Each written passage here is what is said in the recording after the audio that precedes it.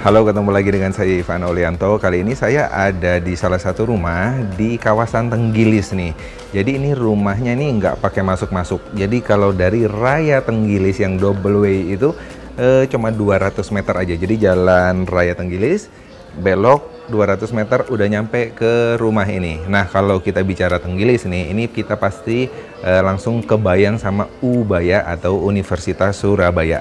Jadi kalau ke Universitas Surabaya dari rumah ini itu sekitar 2 kilo aja, atau tadi saya cek di Google Map itu sekitar 6 menit aja udah nyampe. Jadi cocok banget buat Anda yang lagi cari rumah untuk kuliah di UBAYA.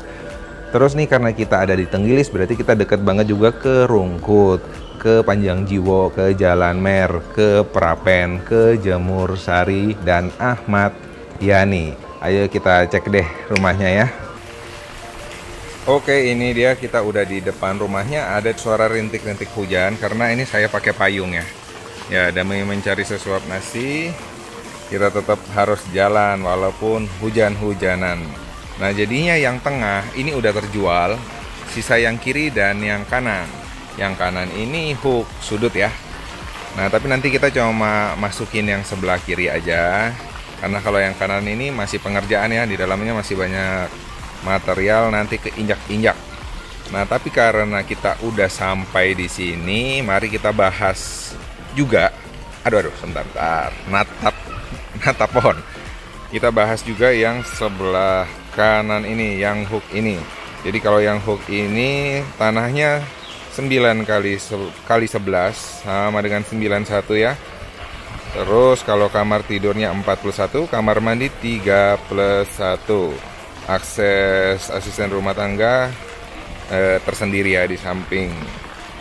Oke, kalau gitu sekarang kita, oh ya, harganya 1,65 M yang sebelah kanan ini, yang hook. Ini tangan saya nggak bisa nunjuk karena lagi megang payung ya. Ini dia row jalannya, tiga mobil masih bisa ya kalau row jalannya. Ini kalau ke sana lurus itu udah Jalan Raya Tenggilis, jadinya ini dekat banget sama jalan besar.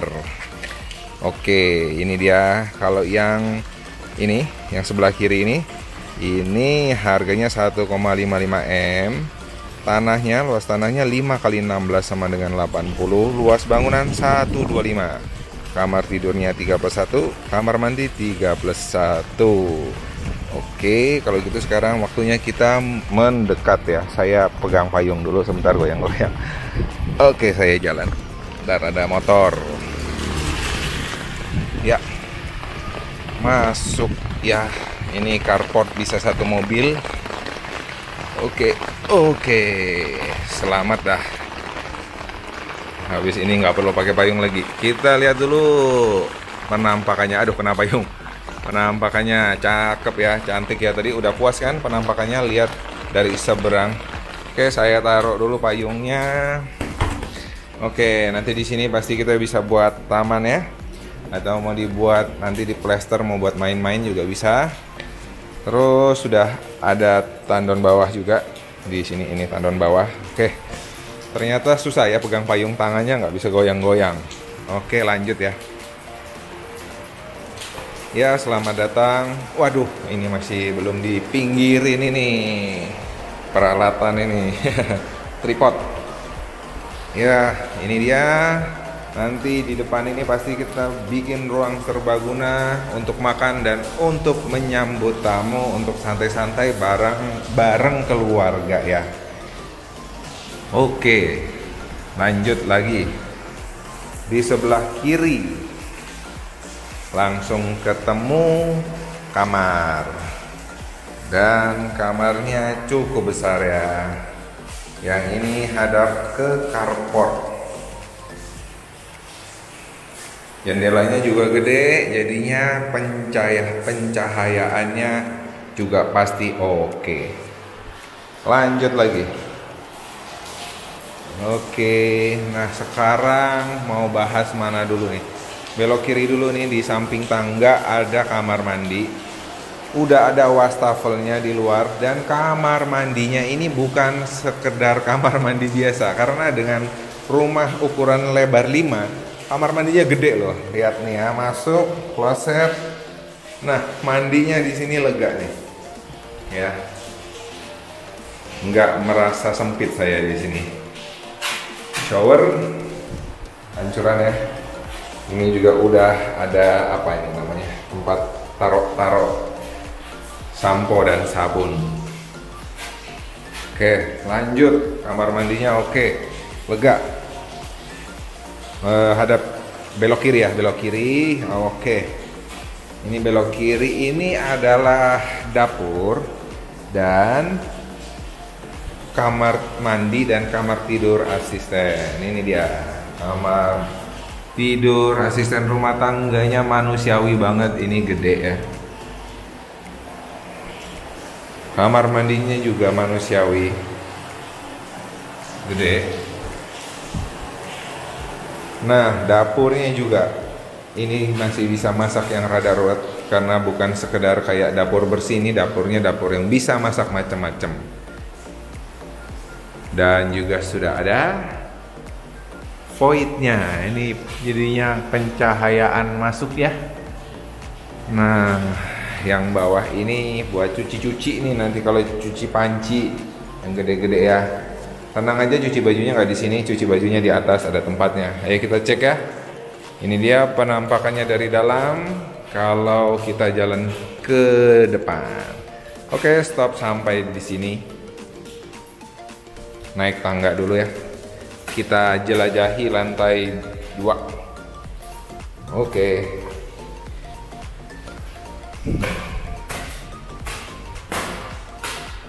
Sampai lantai 2. Ya, oke. Belok kiri ini masih ada balkonnya nih. Ini buat jemur-jemur nanti nih. Oke, itu ada keran kan? Ada cuci. Mesin cucinya taruh situ, pembuangannya di sana. Nanti bisa buat jemur di sini. Atasnya ketutup, tenang aja. Jadinya nggak kehujanan, tapi dapat sinar matahari. Waktu nggak ada jemuran bisa buat santai-santai di sini. Kita tanam hijau-hijau nanti. Ini void yang tadi ya. Tuh. Oke, lanjut. Putar balik, masuk. Nah, di sini ada kamar 1 nih. Oke. Kamarnya juga lega.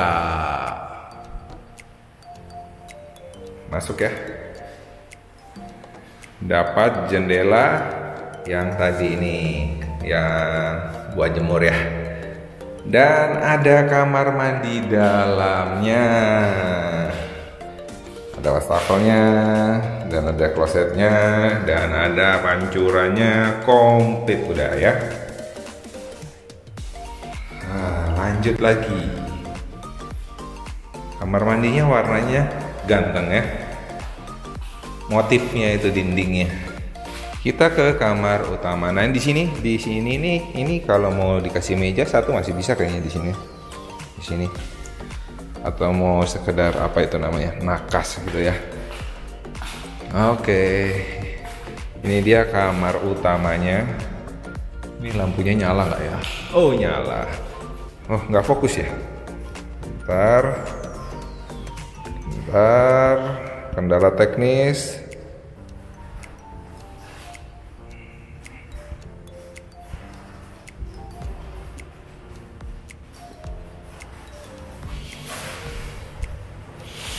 Oke, akhirnya fokus juga. Kameranya sudah minta diganti mungkin ya. Oke, ini dia kamar utama yang paling besar. Ada jendelanya ke depan. Dan ada balkonnya nih yang asik. Jadinya kita bisa santai-santai di balkon ya. Masih cukup besar, masih bisa kasih kursi meja buat makan gorengan. Dan bisa buat nanam-nanam. Oke, lanjut. Kita cek kamar mandinya nih, kamar mandi dalam juga ya. Nyalain lampu. Oke. Ini dia kamar utama. Wastafelnya harus paling ganteng, lihatnya. Paling gede kotak nih. Wih. Ini saya aja nggak punya nih yang beginian ya. Nah, terus kloset dan shower pancuran, dan ini lega.